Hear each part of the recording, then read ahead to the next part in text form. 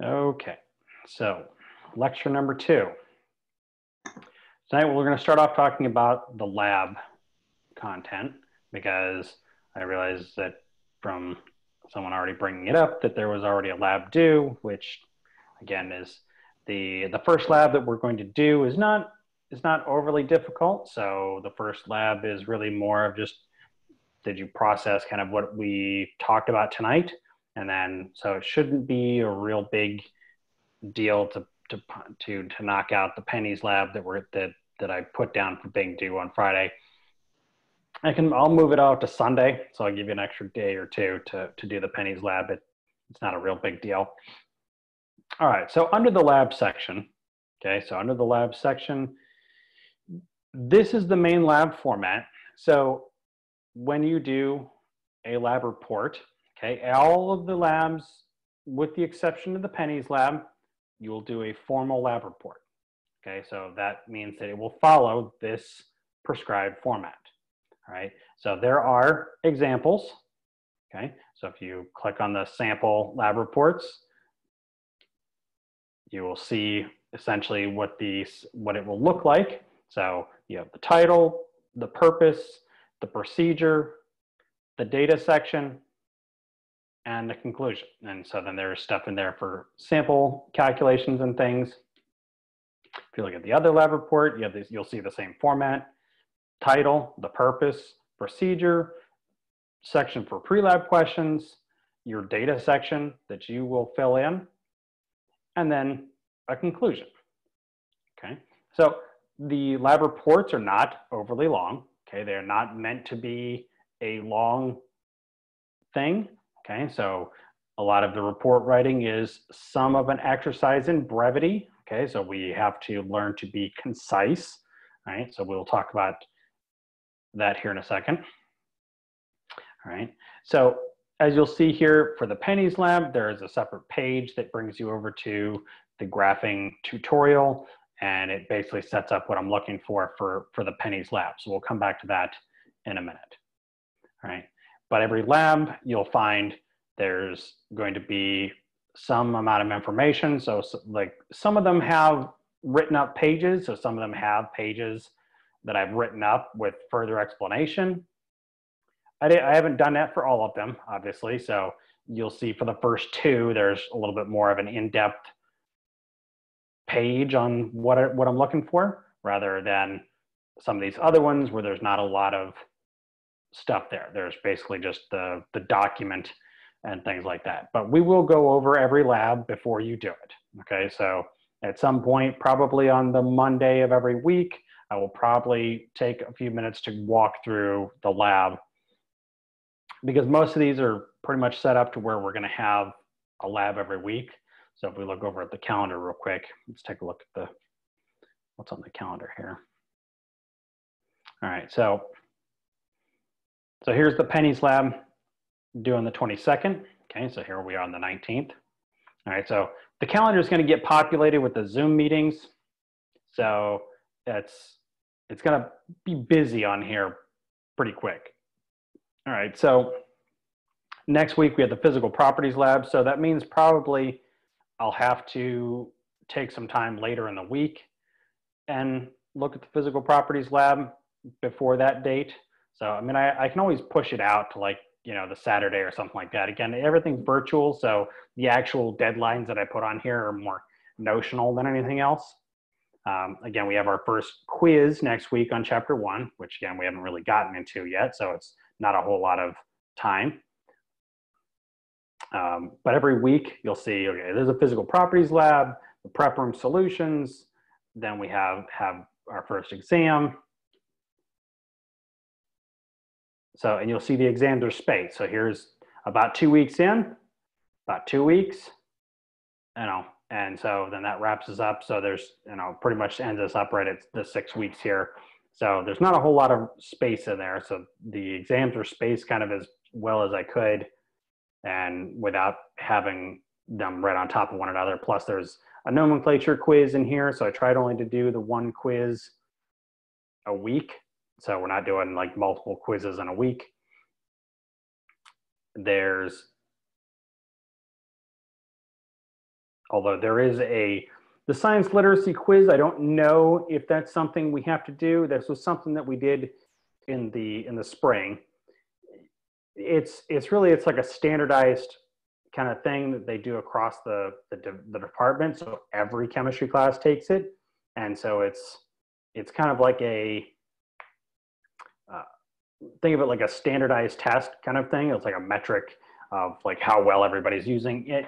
In the past, they've done a variety of these kinds of things where they would give me questions and I would put them on my test, and then I would just keep track of the metrics of how many students answered X question on the test and then reported back. And then that way they could compile and see kind of like how many people are getting this question right. And I mean, I don't know what they use it for, but obviously like various internal metrics and things like that of tracking student progress and things, right? So, and then there's a journal article review in here, and then the second journal article review. Again, these are relatively short assignments, so, but we will have to kind of keep on top. So this is going to be a busy week in here because there's going to be a whole bunch of assignments in that 1 week.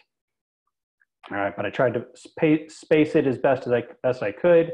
Again, if there's suggestions of when you'd rather have stuff due, again, the exams don't have to be due these days. I mean, I can push them back to like a Saturday. Again, the way I did it in the spring was I did it over 2 days. So the exam was available like for 2 days. So it wasn't just like the 18th, it would be the 18th and the 19th. And so you could take it anywhere in those 2 days. Okay, so again, I can do the same kind of thing where we can spread it out. We have the 2 days to take the exam. So again, those are options. All right.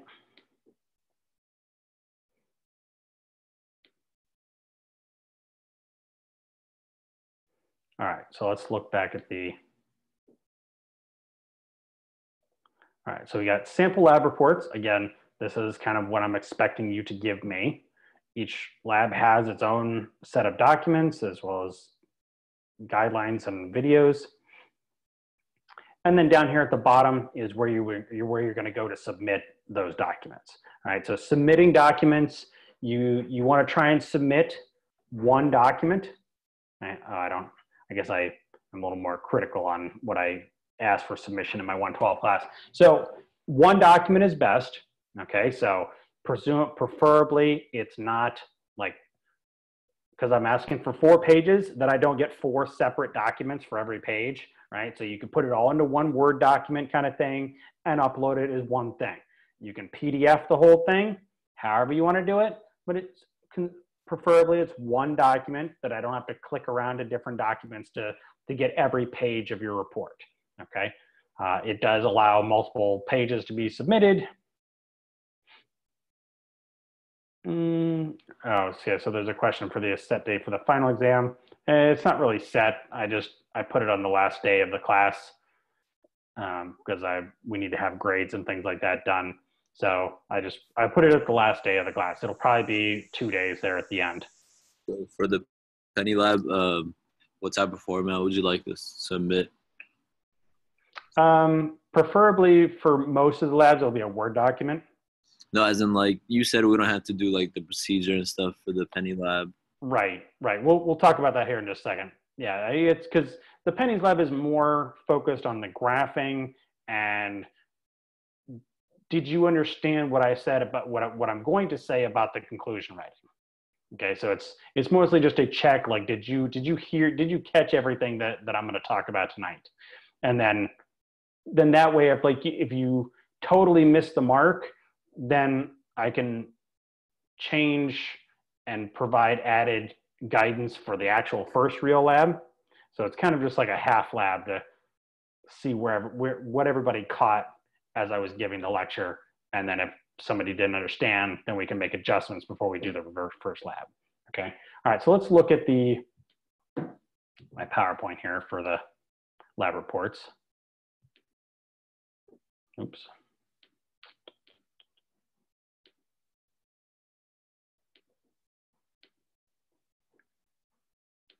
All right, so this is the PowerPoint that's loaded on the page.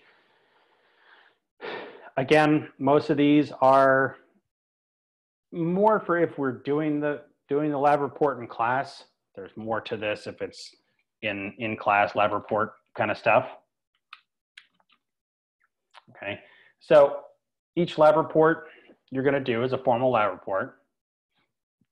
Again, with the exception of the Penny Lab. Okay, the only real requirement that I'm really not looking for are my pages. So every lab has kind of a PDF that goes with it. I just don't want to see my PDF back. Okay, so you gotta write your own report when you submit your report. Okay, again, the whole individual work thing is a little less of an issue because we're not actually working in groups. That's more of like a thing if like you guys are working with a group or partners. And so here you'll see the same setup: name, title, purpose, procedure, pre-lab questions, data section, and conclusions. This is the lab report format, right? So the purpose, when we do each lab, I will talk about what is the purpose of doing the experiment. The purpose is generally not the objectives that are listed on the top of the paper, okay? If you look at any of the lab report documents, which we can look at one here shortly, they list a lot of things like the objectives are to like learn how to use glassware and things like that. That's not the purpose of doing the experiment, okay? So I will generally give you what is the purpose of doing the experiment. For most of the experiments that we're going to do, the purpose is to identify a solution, is to identify an unknown, determine a concentration. There's a reason why we're doing the experiment. We're not doing the experiment to play with chemicals, right? That's not why we do lab work, right? So when you go to the doctor, they're not taking a blood test and running a bunch of blood tests because they want your money, okay? I mean, they get that on the side, but that's not the purpose of doing the blood work, right? The blood work has a purpose for diagnosing your health, right? So the objectives that are stated sometimes in the labs are not the actual purpose of doing the experiment, okay? All right, the procedure, you have the lab handouts, okay? So your procedure that you write, okay, just shouldn't be my PDF, okay, or C-Lab handout. You can paraphrase the procedure, you can bulletize it, you can copy it word for word, okay? I just don't want to see my documents given back to me, okay? So you just need to have a procedure section. I don't care how you get that procedure section, just as long as I'm not looking at my PDF documents or Word documents that I gave you, okay? That's the only thing I don't want for the procedure. Everything else, as long as you have a procedure section, you could bulletize it, you know, each one of the steps. You took this chemical here and you added to this chemical here and you mix this chemical here and you got, and this, you know, input data, right? So as long as there is a set of procedures that walks you through the lab. Now, one of the labs we're gonna do focuses on writing procedures, okay? On writing the SOP, the standard operating procedure for the experiment, okay? So I've picked a couple of labs where the focus of the report is slightly different, where in some labs, the focus is gonna be on the conclusion, okay? So like the Penny's lab, the focus is really on the conclusion. In another lab, it's more on the data processing. How do you handle the data and you putting all of the pieces together. In other labs, you'll look at, again, the conclusion writing. So the spectroscopy lab, okay, if you look at the spectroscopy lab later on, I give you all the data, okay? Everything's done for you. The only thing that's missing is the conclusion. So you have to look at all the data, figure out what that means, and then write a conclusion, okay? So there's different ways to approach the lab reports when we're not physically mixing chemicals, right? And so this is the same kind of thing I do in the regular semesters to look at different ways of approaching the work. And so one of the labs looks specifically at the procedure. So there really isn't a conclusion because you're making solutions. And so it is more about how you went about writing up the procedures. can someone read your procedure and understand what you're writing? Okay, so the procedure section for most of the labs will be given to you, and you will kind of figure it out, and then you can just make sure it gets into your report, right? Most labs come with pre-lab questions. They're somewhere in the handout. The Pennies lab doesn't have questions, okay, so you don't have to put questions in there. But most of the other labs, there are.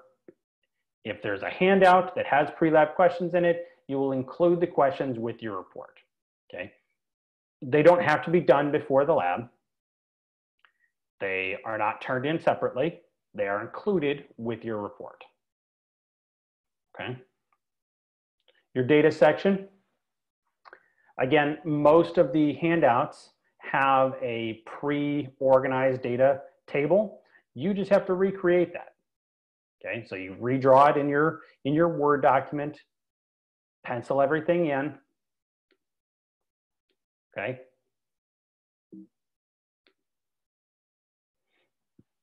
But you'll have your own data section. There may or may not really be calculations for some of these. Again, most of that may be, maybe your Excel sheet is your data table. Okay, but there is a data section. Okay, again, the only thing I don't want is my lab handouts given back to me, or pictures of your lab reports. Okay, so presumably we can manage to get that all into one document. Okay? I have a question. Sure.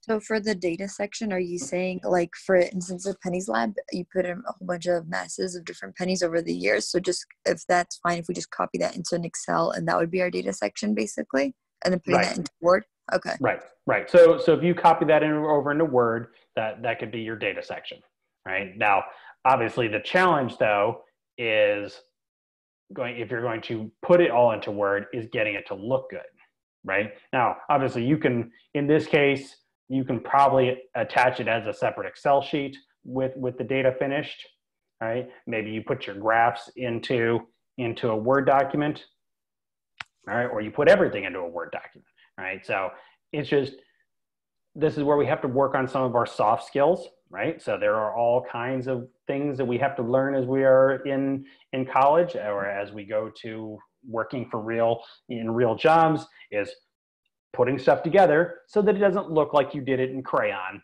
right? Is your graphs actually fit onto the page. It's not like shifted off and like your graph goes, and then I can't see anything over here because there's a whole bunch of stuff over here that didn't make it on your page. Your data table like isn't, actually fits on the page and isn't like missing stuff, right? So working on our soft skills so that it looks nice, okay? If you have to break up the data table in different ways, again, you have to kind of be creative to get it into the document if you're gonna put it all into a document, okay? So yeah, so some of the labs, again, since we are working virtually, a lot of them will have data tables that are Excel sheets. You can give me the Excel data sheet, that's fine, okay?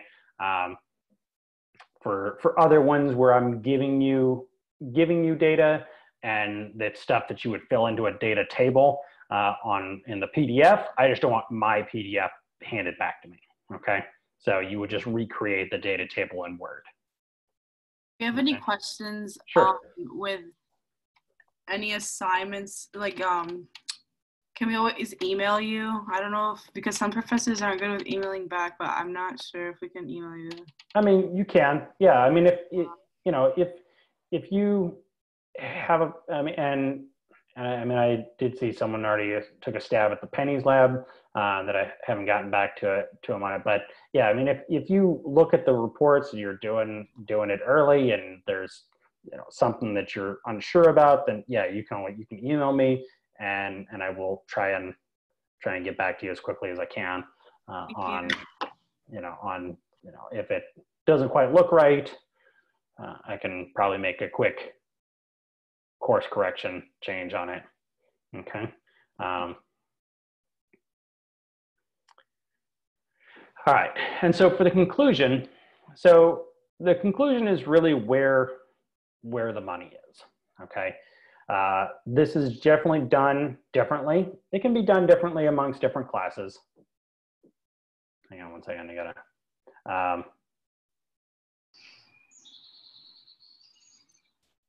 right, so 1 second. The other assignments other than the labs and the journals, I don't think so. I think it's the labs, the journal assignment, the tests, a couple of quizzes. I mean, that's kind of enough for 6 weeks, right? I mean, if you want more, I can certainly give you guys more, but you know, for right now, usually the way that I would do the any extra homework would be, if the first test was an absolute bomb and we weren't doing well, then what I might do is assign practice problems, or I might assign a homework to make sure that you're going in the right direction with your studying.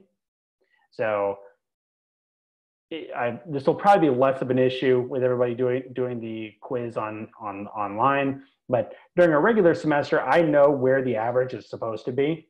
And so when I have an average that's, you know, supposed to be around a 70 on the first exam, and I'm seeing it's in the high 50s, then it's either I'm not teaching the same class that I've been teaching the same way for 10 years, not the same way, or we're not quite getting the right focus of practice problems at home. And so then I may help you adjust to, here, work these practice problems. These will help you to focus towards the next test. And that's when I might assign extra homework. But again, I don't assign I don't assign busy work and things like that for shits and giggles. All right. It's not, I don't like making work for people to do unless it's absolutely necessary. Again, everything that I was trying to do for the class was meant to meet a learning objective. There was a reason why we were doing the experiment. There was a focus and a purpose for everything that you did that was driving something that you're supposed to learn. Okay. Professor? Sure. For as far as experiments go, are we supposed to do them like at home or? I mean, there's no like wet chemistry you're going to do. So everything you're going to do is at home, but most of it's going to be, there's some simulator things it's a website that has kind of everything set up, and you can move the chemicals around, and you can add stuff in, and you can make solutions, and you can play with basically the chemicals, but it's in a virtual simulator. So everything's going to be online. You don't actually have any real chemicals that you have to work with. Yeah, okay, because the last class I had, so towards the end of semesters, the teacher was making us do like experiments at home. No, there's no. The only time that I ever had people do chemistry at home was when I assigned I'll try and find it. We'll take a break here at some point, but there was a video that passed around on social media it's kind of like one of these, like, you know, interesting science videos, and like the first video was like some like, you know, weird part where they took like a piece of coal and dipped it in peanut butter, and then they heated it, and then they broke, you know, and then they you know, brush it off, and suddenly like there's something like shiny on the inside, like a piece of quartz or something. And so I gave it to my students to do at home to recreate the experiment, and then posted a YouTube video of it to see what you actually get when you do that experiment. And so there isn't any chemistry to be done at home. So everything's going to be online. So there's nothing like that. Okay. All right. So the conclusion is really where the meat of the labs are. All right. Again, in different classes, this is described different ways, or some professors look for different things in the conclusion. Sometimes they call it a discussion section. Sometimes it's called a summary. Sometimes it's called a conclusion. These are generally not synonyms. They don't really mean the same thing. Okay. So when we are, things like discussion is really more of a conversation about the experiment, what you thought about it, and things like that. A summary doesn't necessarily imply analysis. A summary is simply, I did this, and this, and now, and this is, this is what the data was. And so a conclusion is really meant to be both a summary, but it's supposed to imply there's some analysis, as in what does the data mean? Okay, so for example, when you go to the doctor and you get a blood test, right, and you log in and look at your My Health portal, right, and you see your blood work panel that's on there, and it may or may not give you a range. Maybe it sometimes gives you a range of values of what's considered healthy, right? So you get your cholesterol, and they tell you, normal range is between here and here, and your number is here. And here's your triglycerides, and normal range is here and here, and your number is this. And your blood urea level is, normal, or it's within, here's the normal range, here's your number. But that doesn't really mean anything when we look at a whole big blood panel of everything. But your doctor will look at all of those different things and then see, okay, this level is high, but this level is low, and that may indicate that there's something wrong with your liver, right? And so there is some analysis of that information that means something in a wider context of your health, okay? And so a conclusion is more of summarizing what's important, but also the analysis of what does that number mean, okay? Now, there may not be some further meaning in a lot of cases, but that's what the conclusion is supposed to be driving towards, all right? So let's look at, so when you write the conclusion, okay, so this will apply for the Pennies Lab. When you write the conclusion, I'm looking for a paragraph format, and it's usually about a paragraph, okay? If you write more than a paragraph for any of these experiments, you probably didn't quite get it, okay? There's none of these experiments that are that long or that detailed that requires you to go on for a page, okay? Especially like things like just the Penny Lab. It's about the mass of pennies. There shouldn't be anything that you have to write a full page about, okay? So I'm looking for a paragraph, okay? So this means like just a regular English paragraph, okay? Third person objective tense is generally how we write, which for simplicity, it means you take I, you don't put I, me, we, the experimenter. You don't talk about yourself in the third person. It's taking yourself out of the context of the writing, okay? And so it is meant to put us into talking about things in an objective way, okay? To remove our personal feelings and our what we did with the lab out, okay? Sentences should be complete and logical. You should include data in the conclusion, right? Now, if we were doing this in the lab, right, and for like the physical properties lab, we measure out, masses of various samples in a little flask, right? Putting the mass of the flask, say the mass of the flask was 23 grams. Well, that is a piece of data, right? That is a number, it's a piece of data, but it's not important, right? So there's a certain amount of trying to learn to pick out what is the important piece of data that I need in order to draw towards the conclusion, right? But it should address, and so we want a paragraph that addresses what was the purpose of the experiment, right? So that's why going back to identifying what was the purpose of doing the experiment is critically important, because that helps you to write your conclusion, right? If, as I said last night, if the learning objective is that I want you to understand how to write a conclusion, okay, how do I test that? What kind of question, or how do I derive a metric that gets to understanding, right? How do I create a numerical system of understanding, right? It's too vague, it's too squishy to say, I want you to understand this, right?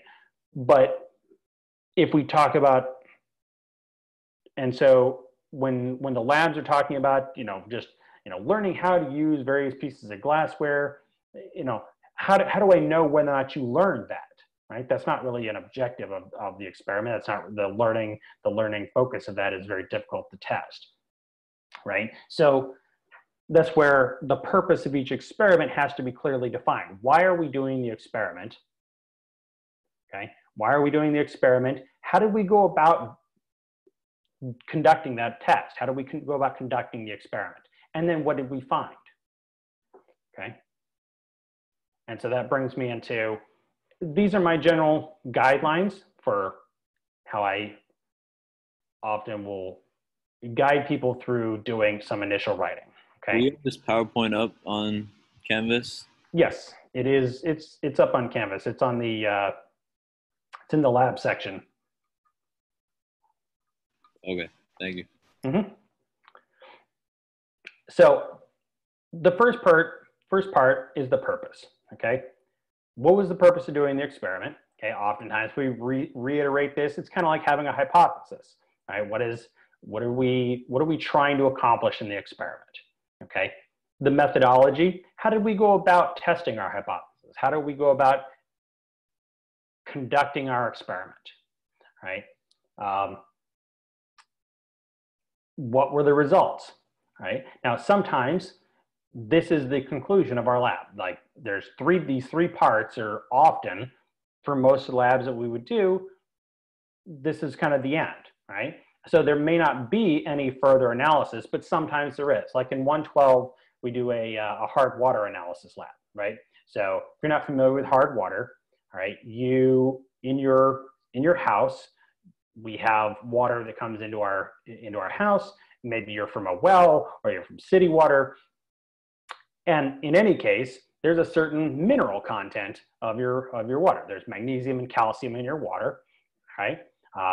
Same thing with natural amounts of fluoride, right? So you have magnesium and calcium, and if you have higher concentrations of that, it can give you what's called hard water, where you have an elevated calcium magnesium content in your water, and this can generally result in things like you have an increased amount of soap scum in your tub and things like that. So you get calcification around your spigots and things. So when hard water is a normal kind of just elevated amount of calcium in your water, right? So we did the experiment. So we say, okay, the purpose is to determine the hardness of our water, determine the calcium content of our water. We do this by titration. We titrate water samples against a standard. The result of the experiment is the water had 150 ppb or ppm of calcium, okay? But me saying that your water has 150 ppm of calcium, that doesn't really mean anything to you, right? So the analysis then takes you one step further, where you say 150 ppm of calcium means that your water is moderately hard. Okay, what does that number mean to me? All right, so the same thing is like, again, back to the blood test. If I tell you that your cholesterol is 140, is that a good number? Bad number? You got low density, high density. Like what does that number mean to me, right? So then your doctor says, this number is bad. Okay, you should be down here below this other number. Okay, and you need to do this in order to, having this higher number is going to put you at risk of these other things, right? And so there's some analysis that goes with the number. Okay, so for some of our labs, there may not be any further analysis required. It may just be, this is the concentration that we got, and that's it, right? So the physical properties lab, for example, is very much like the hard water lab. We're looking for concentrations of calcium chloride, but that's all there is, right? There is no deeper philosophical meaning to the concentration of calcium chloride in your sample, right? So there is no real analysis that goes further, okay?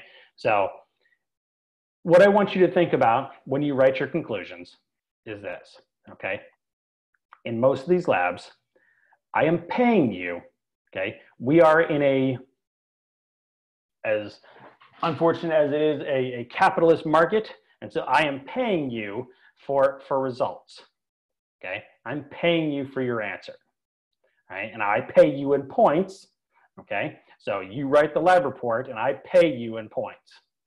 Right? So if I'm giving you a water sample and I want to know what is the concentration of calcium chloride, and you don't tell me that in your conclusion, you don't tell me what I'm paying you for, then my question is, what did I pay you for then? Right? So if you are paying someone to install a fence and they go put 2 posts in, are you going to pay them for installing a fence when they put 2 posts in? Probably not, right? So that's not what you asked for, right? And so the same thing here. I am your customer, okay? I am paying for results, all right?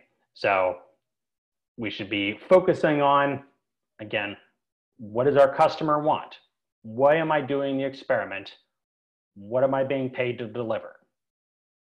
Okay, and again, it goes back to some of the soft skills, customer focused, right? When you write a lab report and it looks like chicken scratch, or you wrote it by hand, okay, which again is not unrealistic. Sometimes we have to do things by hand, but in most of these virtual cases, we're not doing that by hand. So your lab report should look nice, okay? You should try to employ whatever soft skills you have to learn how to make a better presentation, okay? That your report looks as a professional quality that you would give to your boss, okay? Now maybe your boss doesn't care that you wrote you know his lab or his his blood work down on a napkin and gave it to him, but presumably you wouldn't want your doctor to give you a blood panel written on a napkin, right? So you would want it to look nice, that gives you confidence they actually took your blood test, and it wasn't, they didn't send it down to Billy Joe Bob's Tire, Nails, and Blood Center, right, to get it taken care of. Okay, so this is what an example looks like. I don't know where that showed up in there. Okay. All right. So if we look at this, the way this reads, okay, this is a paragraph. Okay. You see there are numbers present, so there should be numbers in your experiments. We're not doing too much in the qualitative fashion. Okay. The purpose of the experiment is to determine the content of the water, otherwise referred to water hardness. Okay. The samples were tested using a pH titration. Okay. Again, the method, the titration was ethylene diamine tetraacetic acid, or EDTA, was standardized using a 200 ppm calcium chloride sample.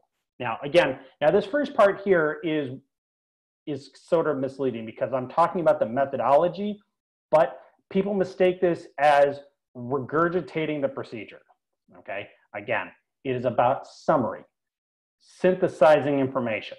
I don't want a recap of your whole procedure. What parts were important? That's it, okay? We have to work on figuring out what parts are important, okay? That's a skill we have to develop. And so it's critical thinking skills of what information is important do I need to pass on to my customer, okay? In this case, using a 200 ppm standard is how we set the rest of the experiment up, okay? The EDTA had a standard concentration of this, okay? There's two parts to the experiment. This is the result of part A, okay? We took several samples and averaged them, okay? And that was titrated against the tap water and found had a calcium of 65 ppm. This value, according to the EPA, indicates the water is moderately hard, okay? So if we look at the different parts, okay, there's part one, right? What was the purpose? There's a little bit of methodology in here, okay? In step two. Step three is, what was the result, okay? This has two pieces of data. There was two parts to the lab, okay? Part A and part B. And then part four, the analysis. What does that mean? What does that 65 ppm mean? Okay. So it shouldn't have to ramble on for too long. okay? We should be working to synthesize, summarize, analyze the information, okay? So it's often harder to write less, okay? But you don't have to start from what is an atom and work your way up from there into doing the experiments, okay? So again, knowing our audience is the first step of any amount of any communication, okay? Who is my audience? What does my audience want? Okay, those are two critical things that are important regardless of what class you're in. Okay, what is my audience and what does my audience need? Okay, and so in these cases, I am paying you for data, at which point putting data in there is important. But I don't need to know that it took you 50 milliliters and 25 milliliters and 30 milliliters and 45 milliliters. Those values are irrelevant. They don't tell me anything, okay? If they don't tell me about the concentration, right? So this is learning about what pieces of data are important. And we'll talk about this in the different labs, okay?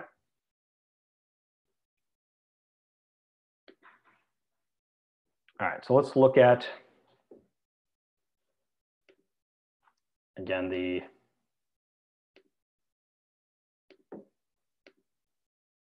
so this is in the lab one right here. So here's the lab report lecture. Okay, it's the little link right there, right before the sample lab report. Okay, so that's the PowerPoint that I just went through. Was that link right there? Okay, all right, so let's look at the Penny Lab real quick, and then we'll probably take a break as we shift gears here. Okay, so in this case, it's 4 pages total. Okay, these could all be in a Word document. The data page with the calculations, again, could be the Excel sheet that you copy and paste into Word. It could be just the Excel sheet by itself, right? There's 2 graphs, all right? So if we look at the data, all right, we'll look at the data here in a second. One graph has the average year versus the mass, or the year and the mass. The second graph has the year and the standard deviation. And the last page is the conclusion. Okay, so there is no purpose, there is no procedure, there are no pre-lab questions. It is just these specifically 4 pages. And the focus here is more on the conclusion than anything else. Okay, I talk about like how to do the graphing. Okay, there's various tutorials over here on how to do the different charts.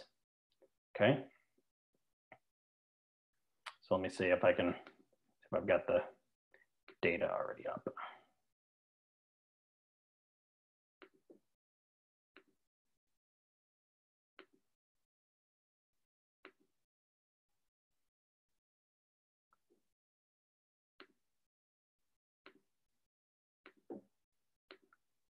Okay, all right, so if you're not familiar with Excel, so this is, again, it's another kind of one of these things where if you're not familiar with Excel, this is an added complication, obviously, to you. But if you're doing some amount of Excel work, okay, we should know how to use Excel. Most professionals use Excel. There's the equation for standard deviation is the STDEV. I believe that's outlined it's probably in the website page, right? Right, and so this is all you need for your data page, right? Is the completed calculations with the mass, right? So that's page 1, right? So let's take a look at the graph, right?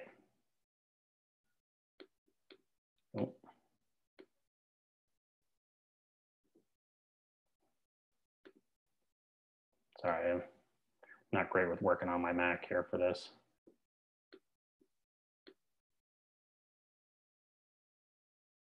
Okay, and so then we're generally just going to be inserting a graph. All right, and one thing that you'll find is that that's handy is in most things for Excel, there are quick layouts, which you can pick from over here that kind of give you a variety of ways of displaying your information that include things like putting the axis title in there. Okay, so if you want to do the labels on here for the mass of the pennies,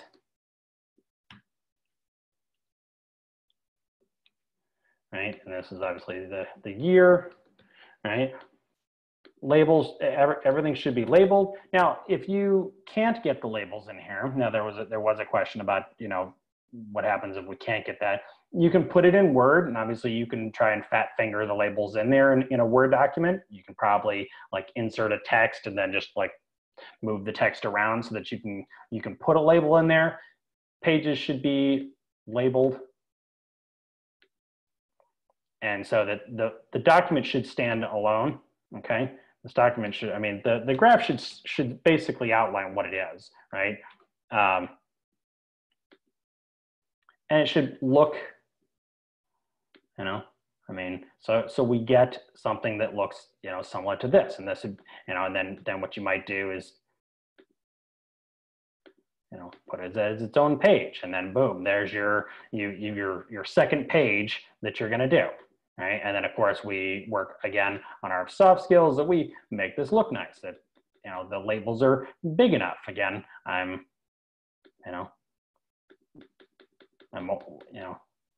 getting a little older. I need to be able to see.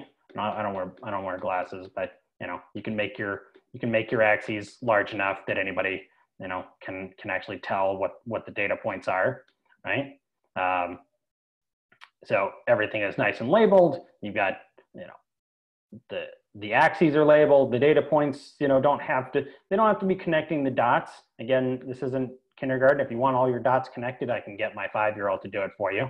You know, so you can just leave the data points as is, leave your raw data alone, right? And so this would be page 1, page 2, page 3 would be the other graph, right? Would be the other graph, and then your conclusion, okay? If we look at those graphs, now obviously you already saw that first graph. There's clearly something going on. What would be the other graph? What's that? What would be the third graph? I mean, the second. The second graph is the standard deviation. So it's the standard deviation versus the year. Okay. All right. So if we don't know about standard deviation talks about how far off of the average you are.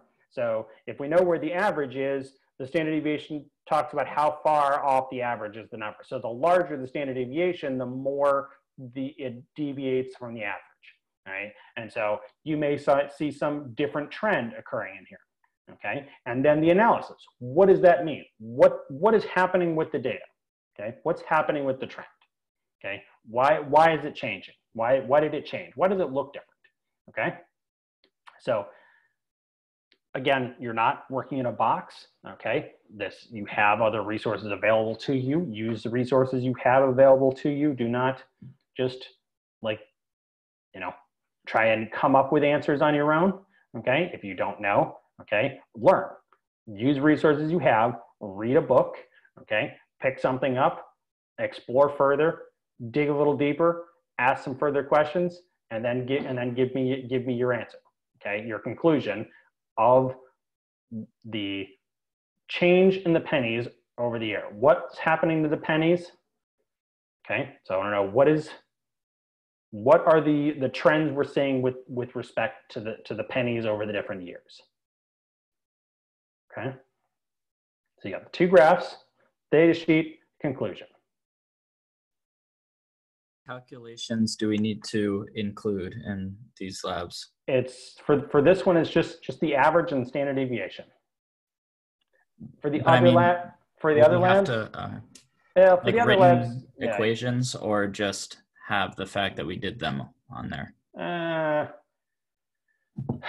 Well, let me put it this way. For most of the labs, if you just put the data in there, okay, you can obviously include you could handwrite in your calculations if you wanted to, but you really don't need to, because I'll know whether or not you're wrong just by looking at it.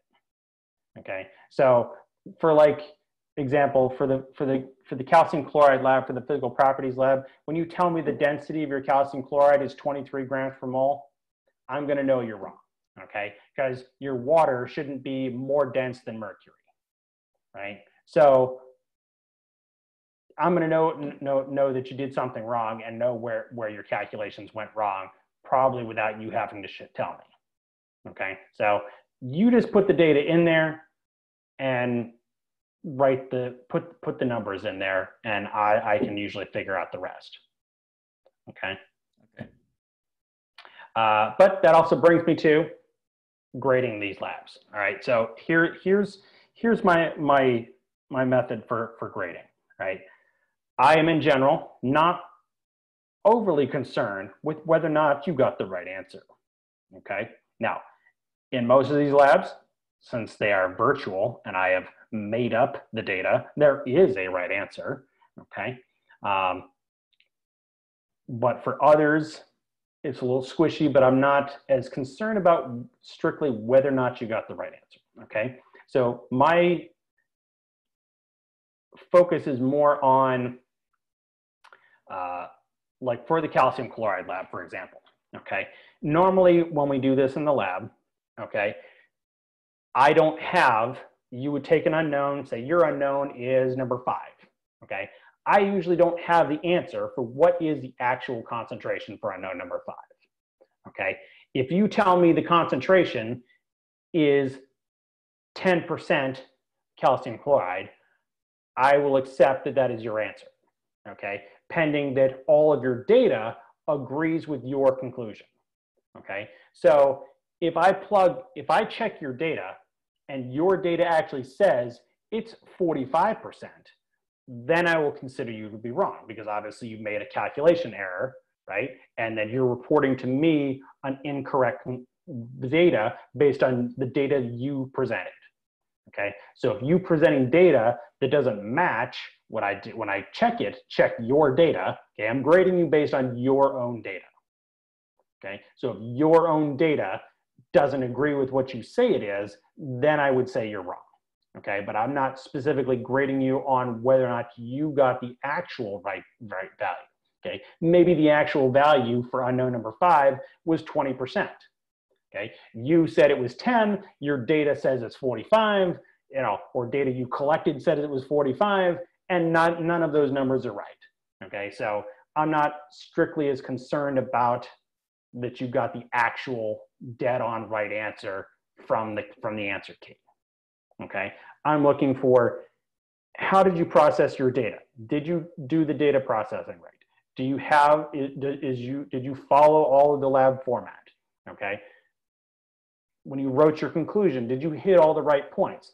Even if you were wrong and you told me that the unknown was 10%, your data agrees with you that it's 10%, that is the only conclusion that you could have drawn, is that it's 10%. If that's what your data says, that's what you report, okay? Even if you knew that the actual answer was 20%, you cannot go with that answer. You must go with what the data says, okay? We have to follow what the data tells us. We don't have options to change data to be what we want it to be, okay? In science, we have to follow what the experimental data yields, okay? Where does the evidence lead us? If the evidence says the unknown is 10%, that is what you report. That is what I will believe, okay? It is where we get into trouble, where we knew that the unknown was supposed to be 20%, and we say it's 20%, even though that's not what the evidence says, okay? When we change data to fit what we want it to be, that's where we're wrong, okay?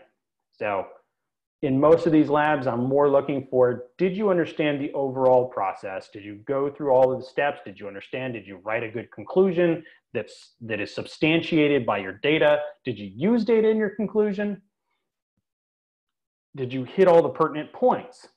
Did you leave everything out? Did you tell me that, you know, thank you, Dr. Jensen, we took your blood work. Thank you for your copay. What did you find from my blood work, right? If you leave out the data that I was paying you for, okay, those are the issues that I'm looking for. Those are the mistakes that I'm more looking for.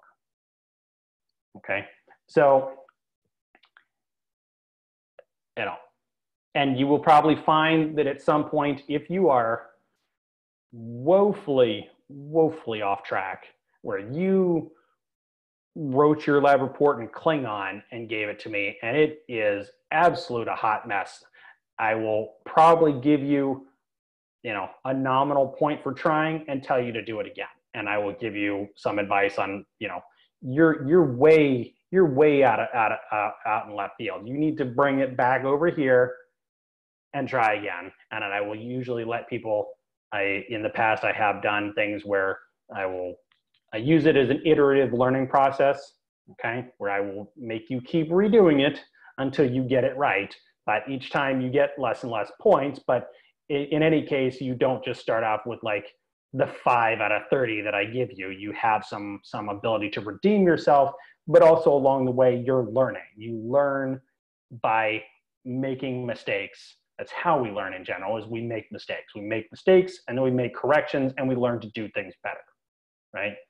And so my real goal for most of the lab work is that you don't keep making the same mistakes as we get through each one of the labs. Okay, so that's why I kind of do the partial lab up front, see what mistakes what mistakes I can catch real quick in the conclusion writing, and then nip that in the bud before we get to the first lab report, before we get to the first real lab. Okay?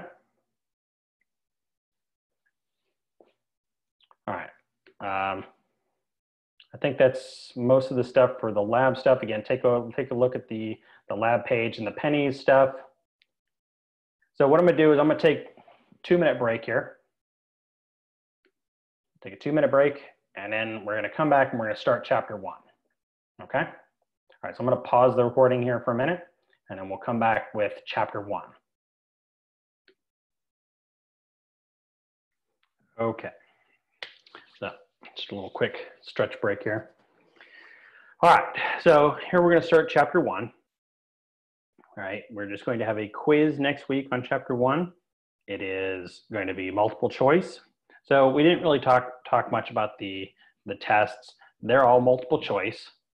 Okay, they are done on the Canvas site. I will activate them, and there will be a link on the Canvas site. And so then you will essentially just click on the link, do the test in one shot, and then you will get a grade right away. Okay, it has the right answers in there. It gives you the answers, and then, or tells you whether or not you got the answer right or wrong, and then you'll have your grade as soon as you're done.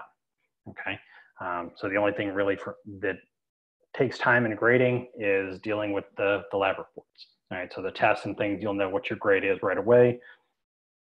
So in the first chapter, okay, we have a few learning objectives. Okay, the first being the scientific method. Okay, we're going to look at the scientific method. I'm going to talk about various parts of the scientific method, and then you should be able to differentiate various parts. All right, so there's a question about whether or not it's timed. So yes, there is a time on the tests. It's online, so if I don't give you a time, I feel like making it timed at least presents some level of difficulty, right? So if we're in the, obviously most people can make a cupcake, make a good cupcake, but if I only give you 30 minutes to make a good cupcake, then the pressure is on for you to make a good cupcake, right? So there is a time limit on the test and on the quizzes, okay?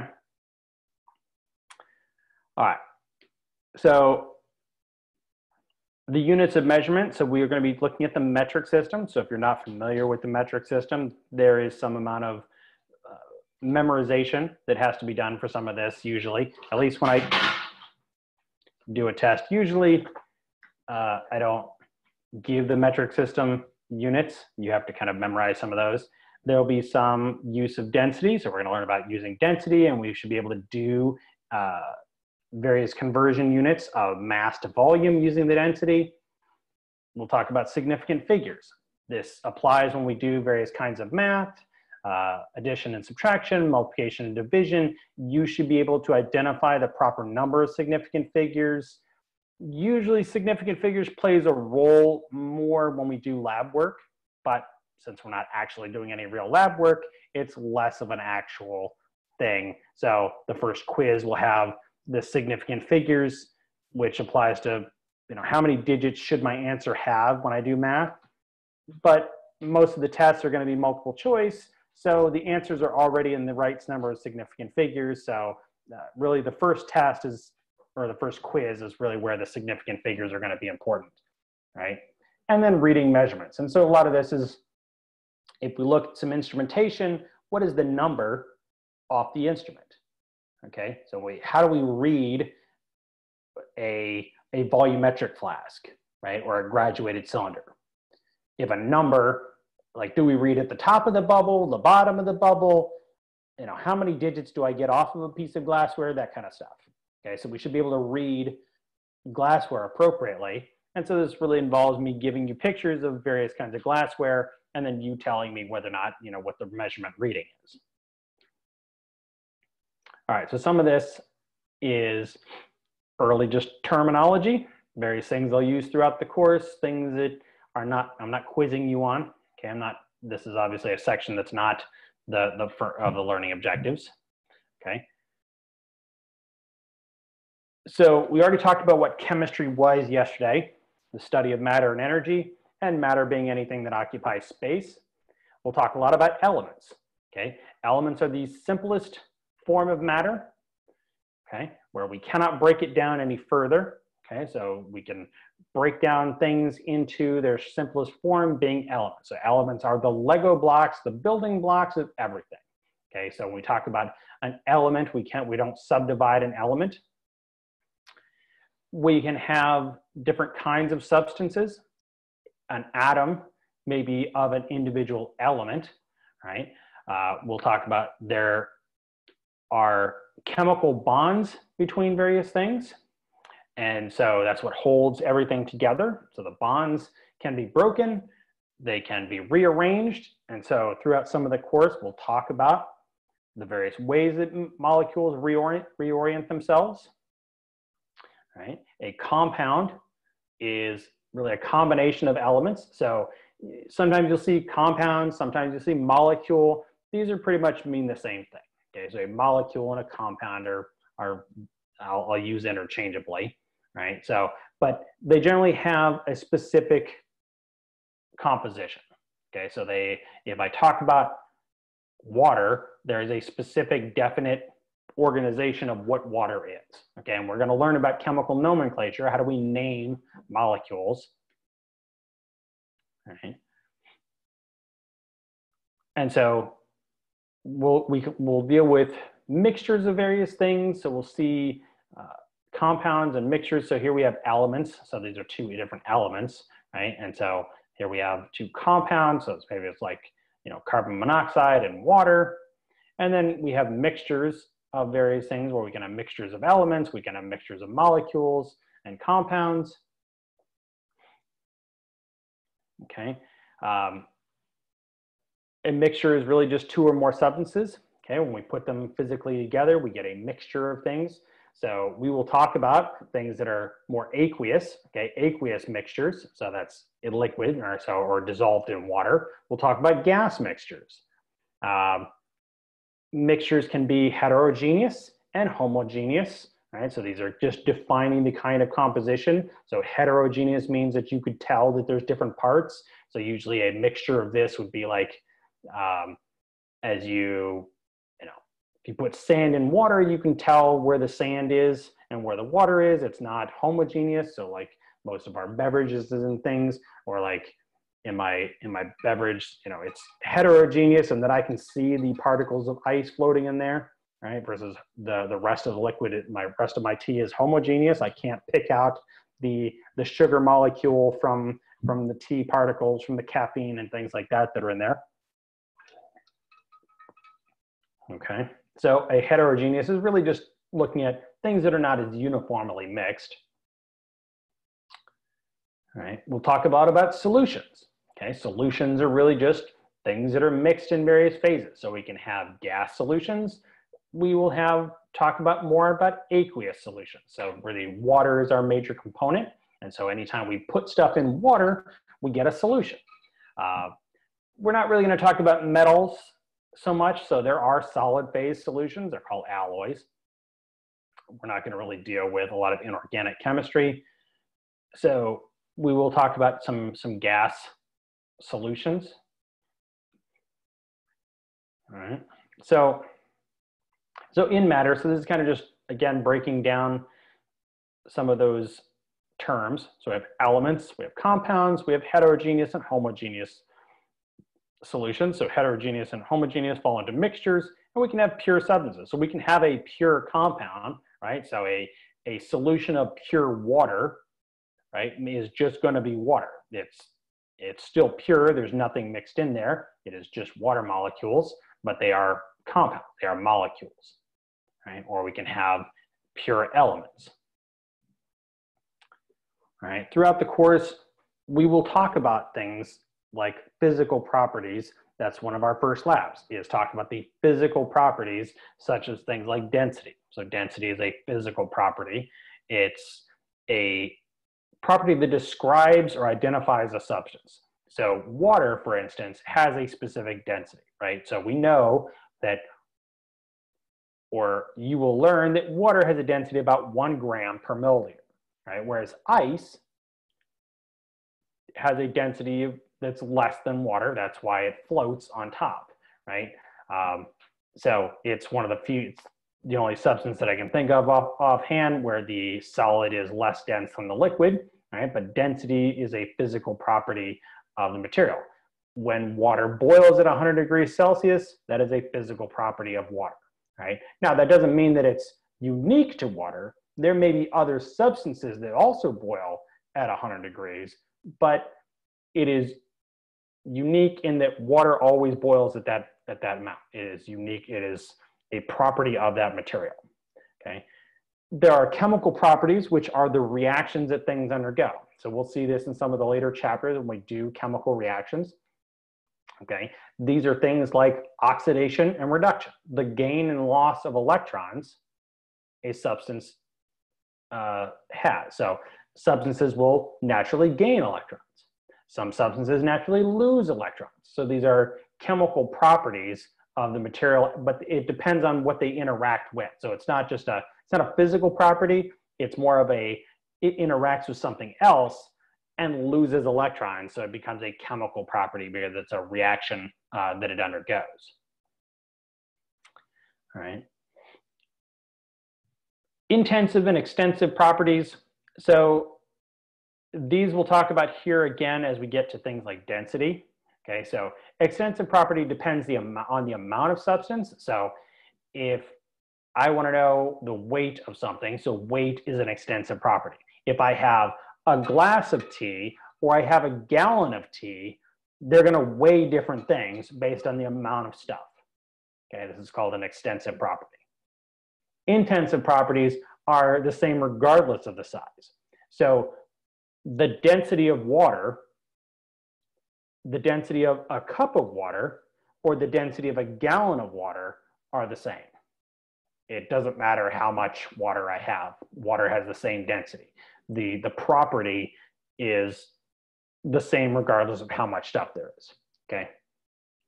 Because it's a function of mass and volume. So they scale with one another. If I have more volume, I also have more mass. And so when I take those two terms into relation with one another, they're the same as if I have a cup of water. Okay. All right, so here we have something of like some of our phases. So we're going to talk about gases, we're going to talk about liquids, and we're going to talk about solids. Now I'm not going to belabor what these three are. Most people have some general context of what a liquid and a solid are and what a gas is. We breathe the air, it's a gas. We drink water, it's a liquid. We are a solid, and et cetera. Okay, so the only difference here from a chemical perspective are that solids are generally closely packed to one another. The molecules are generally closely packed to one another. So they're generally incompressible. So we generally don't compress solids very much more. And while they are rather ordered, they still vibrate. So even at the molecular level, molecules are still moving, even if we don't see them move. Okay, so even this static picture of the atoms being little balls next to one another, there's always some little, even if they're stuck together, they're going to sit there and wiggle next to one another. There's always some motion of the atom. The atoms are always in motion. All right. There's different kinds of solids. Okay, one of the things that most people like are things like crystalline solids. Right, so everybody likes the crystalline solids because they look pretty, right? So if you've been down to the Natural History Museum, you've gone to the gem exhibit, you know, that's, everybody likes to go in there and see all the pretty gems. And those are examples of crystalline solids. Okay, they have generally a ordered geometry, and so we see that in things like obviously salt and diamonds and sugar. Right, they create crystalline structures. Yes, all right, thank you. You're not helpful. Okay, sorry. Okay, you're not helpful, thank you. All right, all right, so, and then we have amorphous solids. Okay, so amorphous solids are, they don't have a strict structure. Okay, so we see these things in like plastics and charcoal and glass. I mean, they have molecular structures, but they're not rigid. All right, so we can get crystalline plastics. There are crystalline plastics, but generally these structures tend to be kind of just all over the place. Right. Liquids, again, most of these same properties are the same as what we expect of all liquids. Right, they take up the shape of their container, et cetera, et cetera. It's a lot of the same thing with gases. There's a lot of empty space when we deal with gases. One of the main things that we'll deal with when we get to the gas chapter, which is later on in the semester, is really this ability for expansion of gas. So the expansion and compression. So the ability that the fact that we can compress gases under pressure changes some of its physical properties. Okay. When we talk about things like physical changes, really we're talking about altering their appearance. So if I boil water or I freeze my water, right, I can get my water back. Okay. These are physical changes. Generally, they are just changing the appearance or the state without altering the actual composition. So my ice cubes are not a different composition than my water. Okay, so physical changes are generally thought of to be reversible. Okay, so if I freeze my water, my ice cube, I can melt it and get my water back. Right, a chemical change may alter the composition altogether. Right, if I fry an egg, all right, I'm not going to get my original egg back. Okay, some common physical changes that you'll see are things like boiling and condensation. Okay, these are the opposites. Melting and freezing. And a new word in here that you may or may not be familiar with is sublimation. Okay, sublimation is what we see for dry ice, and that's why it's called dry ice. It doesn't have a liquid phase. It goes from the solid directly to the gas. That's sublimation. All right. Dissolving things in water, again, is generally a physical change. Usually we can get the stuff back. Okay, so if I put salt in water, I could boil the water off and get my salt back, right? I can physically separate them. All right. Chemical changes tend to be things like oxidation, okay, rusting. If my bridge rusts or my metal rust, I can't get it back, right? There's no fixing this. All you can do is take it apart and put new stuff down, right? When you burn your propane, you can't get your propane back. Okay, it has been chemically changed into carbon dioxide and water, right? When we fry our egg, we can't get the original egg back. The proteins have changed physically or in a chemical arrangement, and so we can't get the original things back. Okay, so chemical changes are generally thought to be irreversible in nature. Yeah. All right. Well, I wasn't expecting this to show up, so we'll do the poll everywhere probably tomorrow after I get get those more fixed, right? All right. Thank you. Yes, you're not helpful. Thank you. All right.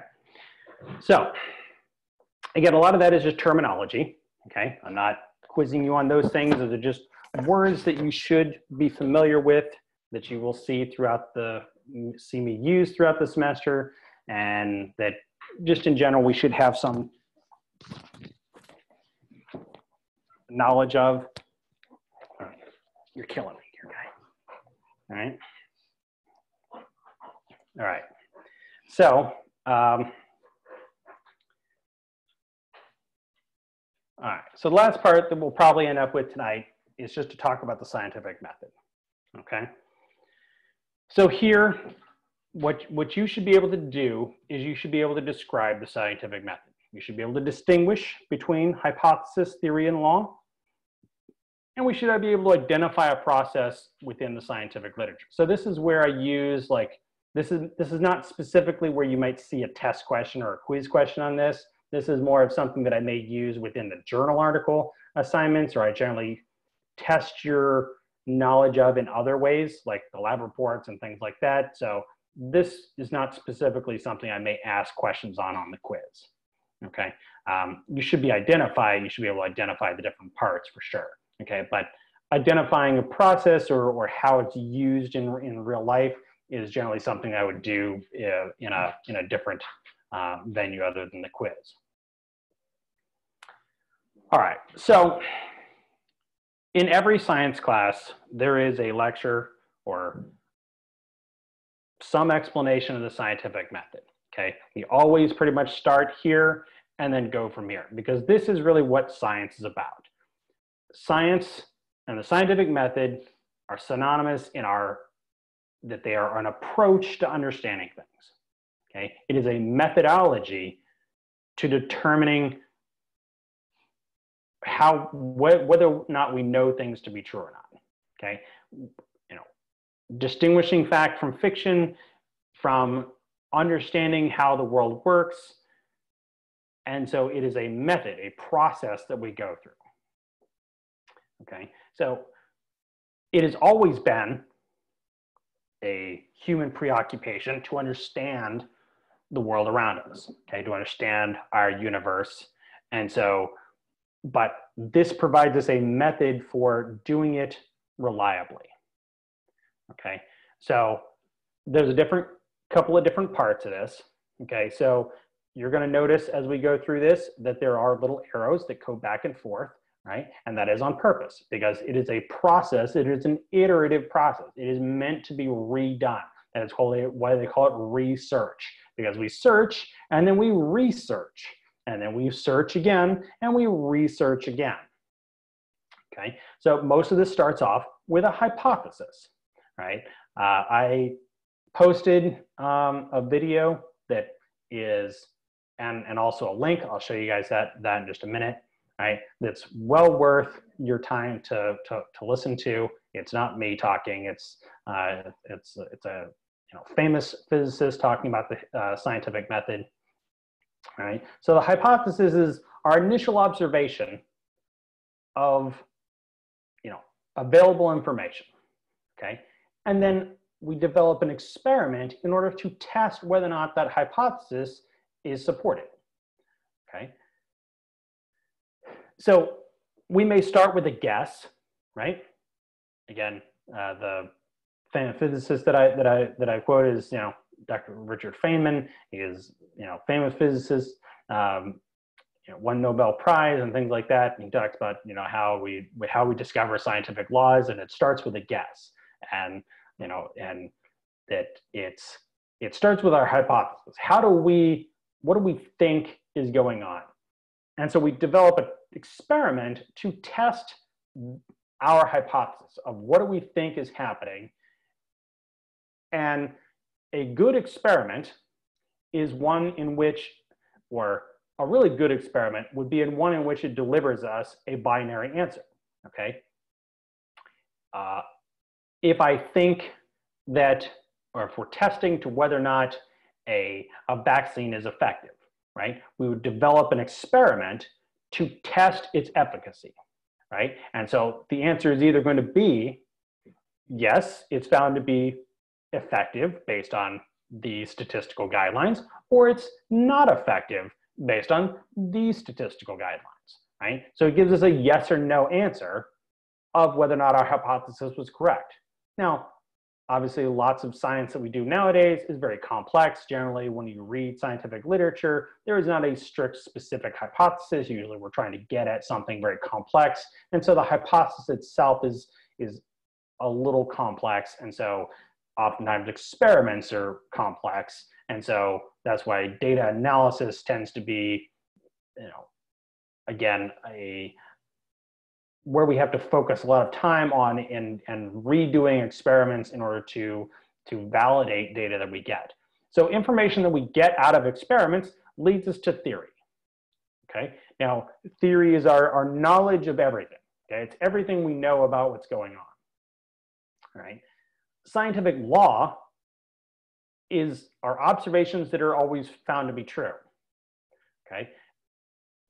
You'll notice here a common misconception: theory does not become law. There is no arrow here that says theory to law. Okay. A theory does not become a law. Okay. A theory is like the dictionary. Okay. We put all of the words in the dictionary. It is everything we know about a language and how things work in the dictionary. Okay. But the dictionary does not become an essay, right? So there may be essays that are included in, that have words from the dictionary, right? But they're not necessarily related to one another. Okay. So a good hypothesis is one that can be tested and proven wrong. Okay. So we want to be able to test whether or not our hypothesis is wrong, right? And one thing that Dr. Feynman talks about, things like people develop poor hypotheses that are very vague. So if you have a vague hypothesis, it's hard to prove that hypothesis wrong, right? So they think it's a good hypothesis because you can't prove it wrong, right? But a good hypothesis is one that we can experiment. Okay, and so we want to develop good experiments in order to understand whether or not our hypothesis is correct. Are we explaining the phenomenon well enough that explains something else in general? Okay, so we set up all kinds of experiments. There's all kinds of ways that we can develop experiments, from physically mixing things together, from looking at human populations. We can look at data and statistics, and we can look at longitudinal studies of things over time. We can do modeling and simulations. There's all kinds of ways that we can test things, okay? So a scientific law, again, is an observation that is generally always found to be true, okay? If the experiment, if it doesn't, it follows experimental design, right? So the scientific laws don't really do mechanisms. So for example, the example I usually use is things like the law of gravity, okay? So there is the law of gravity and there's gravitational theory. Gravity is both a law and a theory, okay? But they're not the same thing, okay? So you can have both. So gravitational theory is everything we know about gravity, right? Everything we know about the phenomenon of gravity. But the law of gravity is a mathematical equation, okay? It doesn't explain, it has no explanatory power, okay? It doesn't describe how things do what they do, right? It is a mathematical value that talks about that objects are attracted to one another based on the inverse or square of their relation of their distance, right? And we find that it's always true. It occurs it concurs with all of our experimental data, right? Some of the laws that we're going to talk about in this semester will be things like Avogadro's law, Boyle's law, Charles' law, Hess's law, and Le Chatelier's principle, or equilibrium law, right? So one of our first laws that I talked about the other day was law of conservation of mass. Okay, that this was initially postulated by Lavoisier in 1785, right? But it wasn't fully explained until we had the atomic theory, okay? John Dalton describing the fundamental breakdown, the fundamental makeup of atoms, right? So we find that the law works for all of these kinds of reactions, but we find that it breaks down under like different kinds of nuclear reactions, right?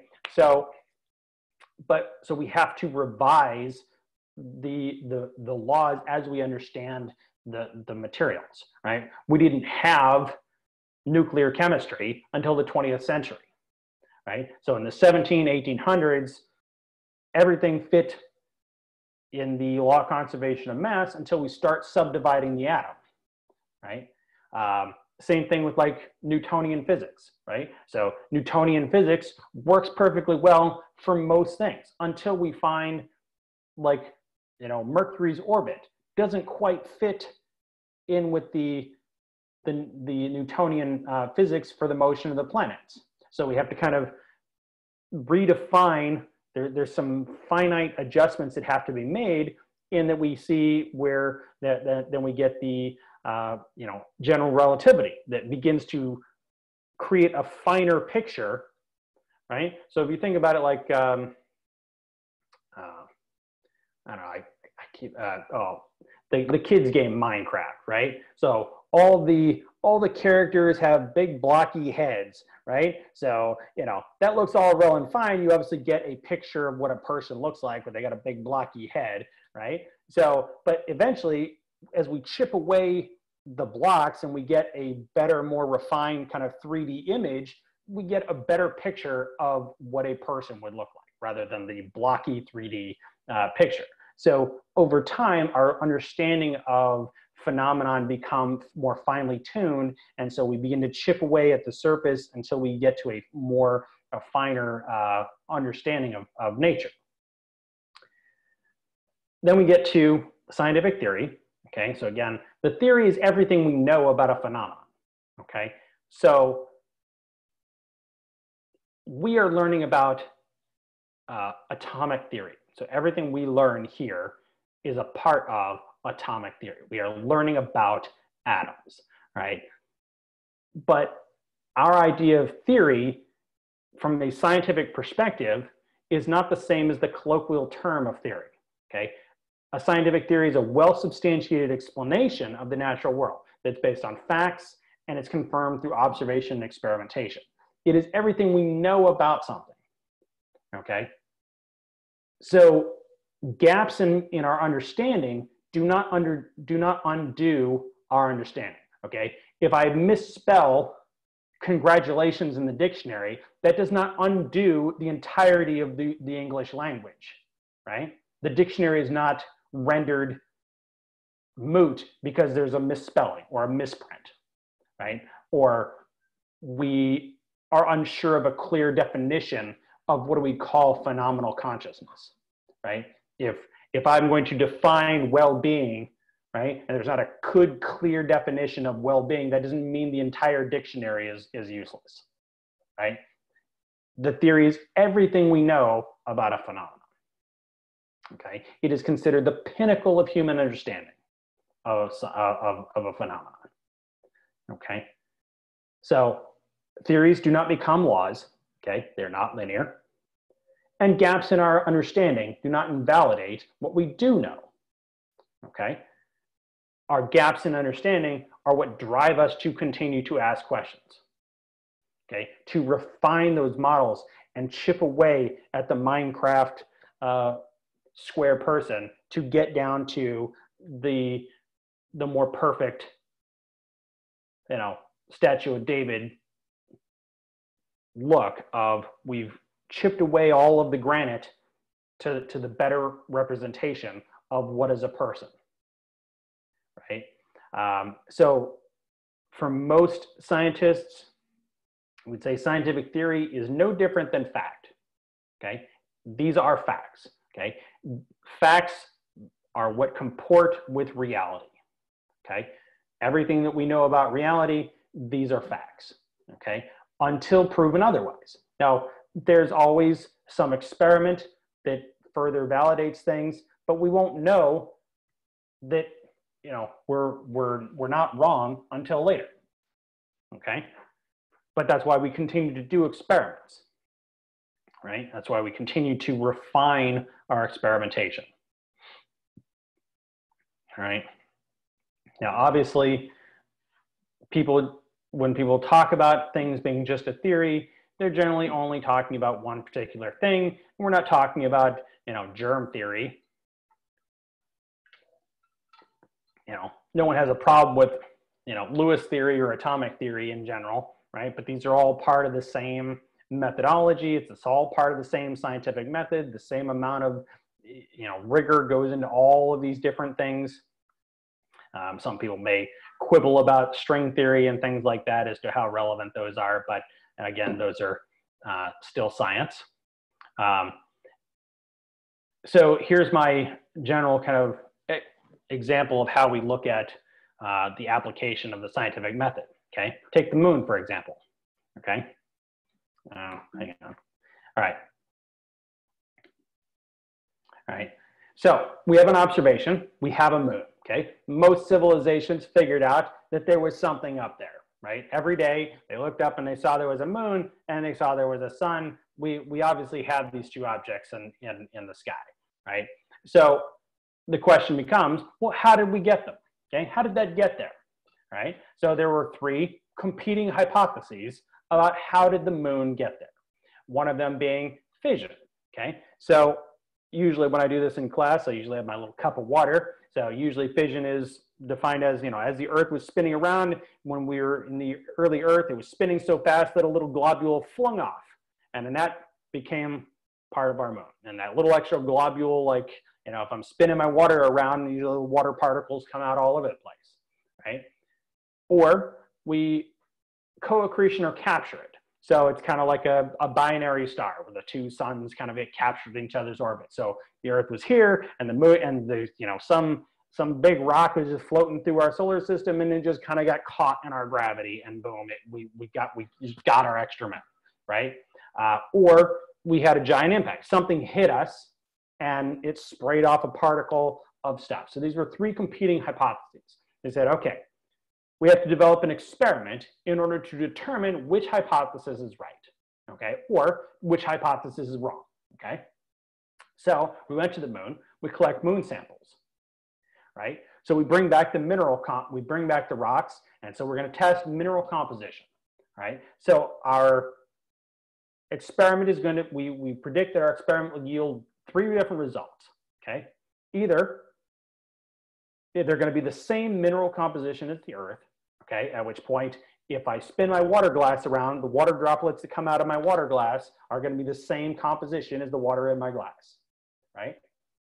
Or if it's entirely alien, it had no contact with us. Again, we can tell asteroids, we can tell the mineral composition of meteorites are different than anything on Earth, right? They have a much different mineral composition, right? Or it might be some mixture, right? And so what we find is that the mineral content over here in the corner is that it's similar, but not identical, okay? So it rules out that it's totally alien, right? That we just didn't capture it. There's no way that it would have a similar mineral content if it didn't have some contact with us. You know, again, it's the same way as genetics, right? We know that from Mendelev's law of heredity, okay, that a mommy bird and a daddy bird get together and have baby birds. And so the baby birds will have the same kind of genetics as the mommy and daddy bird, right? We pass our genetics down to the next generation. So the baby bird's not gonna have the same a similar genetic code to a tiger, you know, unless there was some relation, right? So we're not gonna get a similar mineral contact unless there's some relation to our planets and how we formed, right? And so we find, okay, well, it's not alien, and it's certainly not identical, so it didn't just spin off of us, because again, when the Earth was molten and, you know, just a big gooey mass, the particle that flung off would be that same molten gooey mass as it was as the Earth. So we would expect them to be the same, right? So they're not identical and they're not totally alien. So the question is, okay, then we must have, something must have hit us enough that we mixed our DNA, okay? We mixed our mineral content. So then we create computer models to explain how things happen, okay? And so we get, computer modeling that generates a statistical composition of how would something have hit us? How big was it? How would it have had to strike us? In what way, in order to get approximately that kind of mineral composition for our moon, okay? And so we validate data through further simulation and modeling in order to get to the results that we know from the mineral composition, okay? And I think there's actually a second, now that we've actually started to do more work on the moon, I think there's actually a second, they think there was actually a second object that hit the moon and kind of molded over the back. There was like kind of a slow impact and kind of molded over the back, because the back side of the moon is the crust is thicker than on the front side. So they think something kind of hit it and molded over it at some point as well, right? But we gather evidence from a variety of sources, okay? So oftentimes people say, well, how do we know this stuff? We weren't there, right? We weren't there, to see things evolve. We weren't there to see the moon happen. It's like, well, but we have evidence, okay? A detective doesn't have to visibly watch the crime in order to solve what happened, right? We collect evidence. We have, if you're going out, doing villainy nowadays and you leave your phone on you, you're going to get caught because you're basically holding a GPS tracker on you at all times. They know where you're at. So you're not going to say, oh, I wasn't over at so-and-so's house. And it's like, well, your phone was there. Where were you? And so we can track together all these different pieces of data and then we create modeling and simulations, and then we can piece together everything that happened without having to physically be there. Okay, there's all kinds of data we can collect if we just know where to look, right? So one of my examples that I often use here to further kind of nail this home here as we wrap up, right, is looking at evolution, okay? Love evolution, one of my favorite pieces of science. And so I like to talk about bears as an example, okay? Everybody understands bears, right? So usually in class, I would have you guys chime in on what kinds of bears do we see here, okay? So usually most people identify the brown bear, right?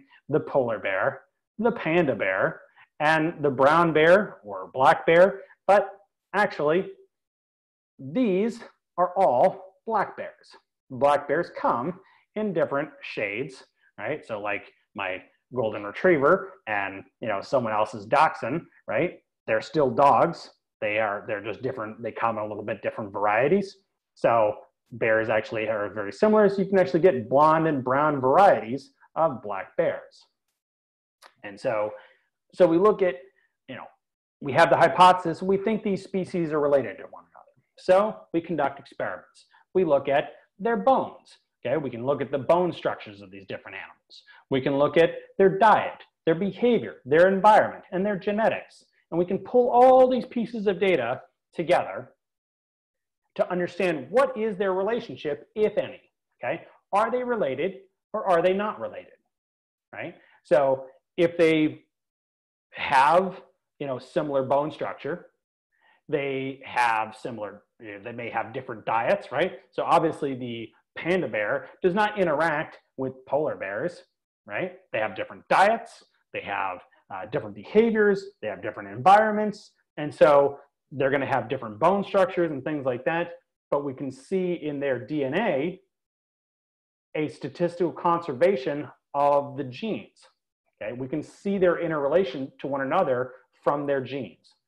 So, and we can tell that they're different species. Okay, and we can tell that they're different species because of their differences. But we can also see their familial relationships because we see things in their DNA. Right? So we know that things like the polar bear evolved from brown bears. And so we can see kind of the evolution over time of where, like those black bears that appear in different shades, that we can come up with how the mechanism of how they would have evolved over time in order to, that gave them an evolutionary advantage to hunting in snow, right? Because obviously the black bear would stand out incredibly well against a white background. And so therefore he's not catching any seals with his black coat, right? But a lighter coat and lighter coat begin to give a predatory advantage to descendants. And so they over time become separated enough, they become separate species. Another thing, one cool thing that we also find in some animals is cytochrome C, right? It's used for oxygen transport, okay? The molecule it's a phenomenal molecule, and there are 10 to the 93 functional variants of this molecule, okay? So what this means here is there are 93 zeros with this 10, okay? A number with 93 zeros. That's how many different variations there are of this molecule that function in the same way. So there is no reason why every species would have the same cytochrome C, unless we are related to one another and is passed down from heredity. Because there's so many different ones. Every species on the planet could have their own cytochrome C, okay? But we don't. We share a similar cytochrome C, and is also coded from 10 to the 49th different genome sequences or amino acids could code for this protein. So there's no reason why we would code the same protein. These things are so phenomenally different that there is no reason why the different species wouldn't have different ones unless there was some relation. You know, and so when we look at things like bears, for example, you know, there's all kinds of scientists who study bears that look at all kinds of different species, that collect all kinds of samples and data. And so we can look at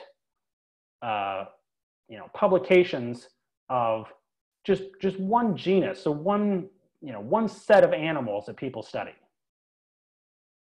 And there is a mountain of evidence about bears alone as a species, as a collection of animals, that we understand how they're related to one another,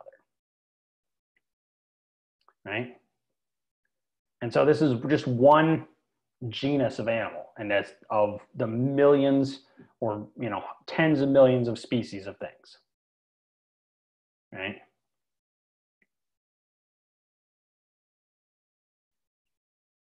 So the rest of these are just coming back to look at, you know, gravity as a law, but also its theory. So again, the idea here that the law doesn't really tell us about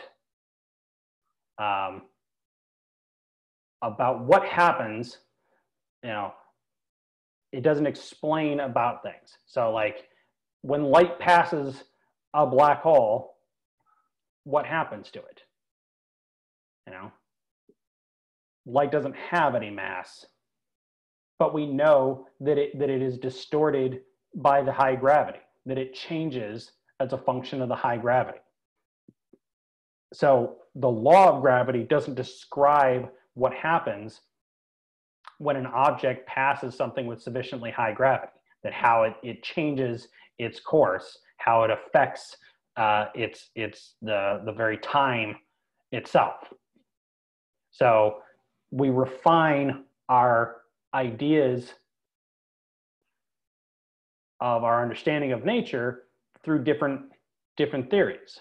Again, the theories are the chipping away of our understanding of the rudimentary square head of the Minecraft person to get down to a more robust, more fine-tuned image of what a person is, right? As we pick models that begin to drill down a little further, that make slight tweaks to our information that get us a little bit closer, that fine tune our understanding a little bit more. You know, they don't necessarily replace other ones. I mean, Newton's, Newton's theories still hold true for the bulk of things that we study. Okay, we can get just as fine results of using Newtonian physics that we don't have to go to string theory or quantum mechanics or general relativity in order to understand the motion of our planet. Okay, we don't need to go to that much detail. Okay, but for other things, there's slight adjustments that where these other theories expand our understanding and get us down into dealing with the slight nuances of how things work. Okay. All right. So we're going to stop there. All right. So we're going to stop here tonight. So tomorrow we will start up with our metric system. Okay. So again, tonight I was just covering really the first thing. The next couple parts will come pretty quick because a lot of the metric system and dimensional analysis go pretty quick.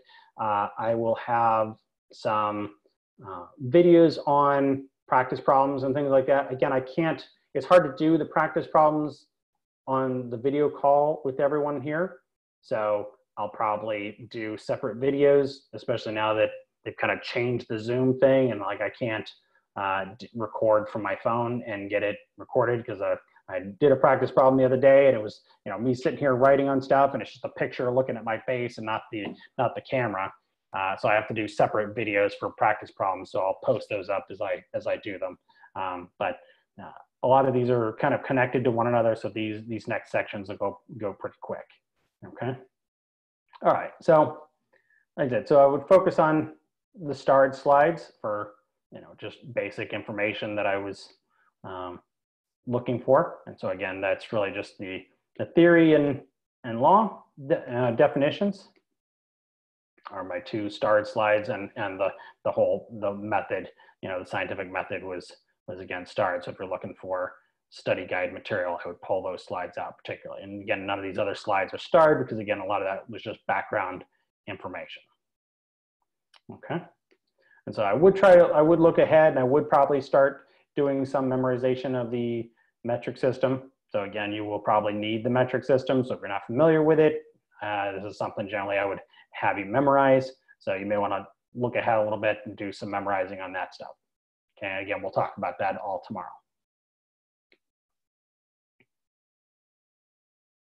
Okay. And like I said, hopefully audio wasn't too bad tonight. I will have a better microphone tomorrow. And so we will try to see how that goes tomorrow. And that's all I have for you tonight. I will hang around for questions and comments. And then we will pick up where we left off tomorrow, same time.